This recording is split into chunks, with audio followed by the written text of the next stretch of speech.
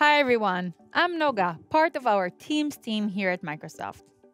What do you do when you want to bring together a group of people for a project in Teams? Create a team, of course. Microsoft Teams and channels are my go-to for collaboration with others to get work done. It's my team's central location for planning, sharing, and doing. We are planning our annual conference, so let's set up a new team for this project together. While I could create a conference planning team from scratch, why reinvent the wheel? Let's use one of the many pre-built templates that already has most of the channels and apps we'll need built in.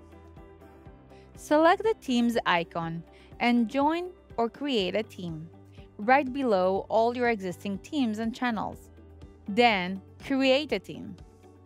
You can check out the existing templates. I'm choosing the Manage an Event one. It has 7 channels like budget, content, logistics, and marketing, and 12 apps right from the start. What a time saver! I want everyone in my work group to participate and have their voice heard.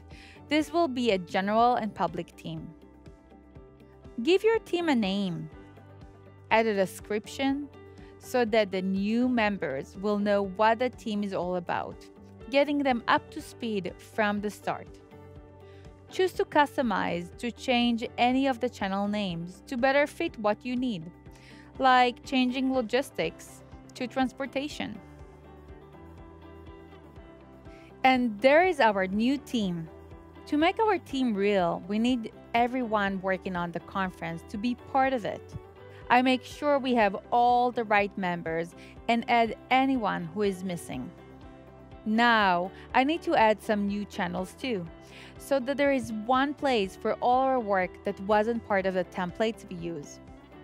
Our conference is being held outside of the country, so I'm going to add a localization channel.